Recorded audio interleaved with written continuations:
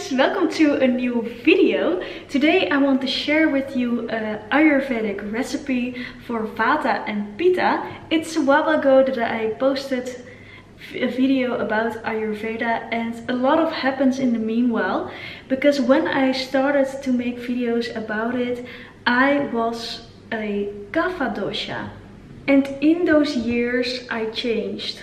Because the dosha type you are can be a combination of 2 or 3, but can also change during your life.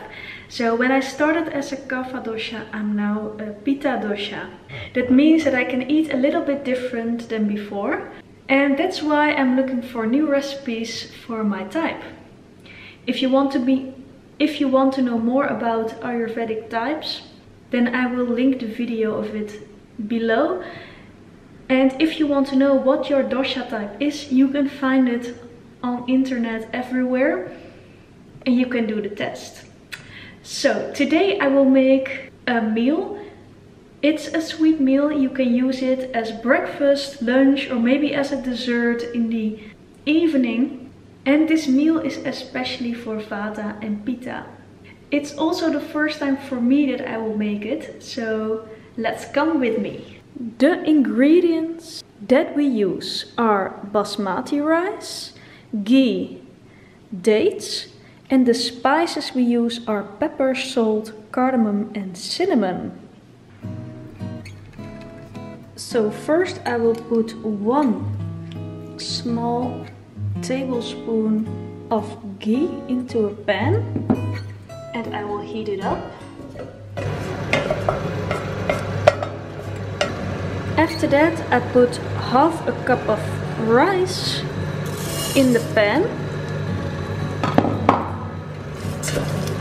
and I will stir this 3 to 5 minutes. Then I add the spices and the water, and I cut 2 dates in small pieces and I will put it in the pan. To be honest, it's not really following my plan, because I was heating the rice way too long in ghee butter, so my rice became a little bit brown, but let's see, maybe it's fine.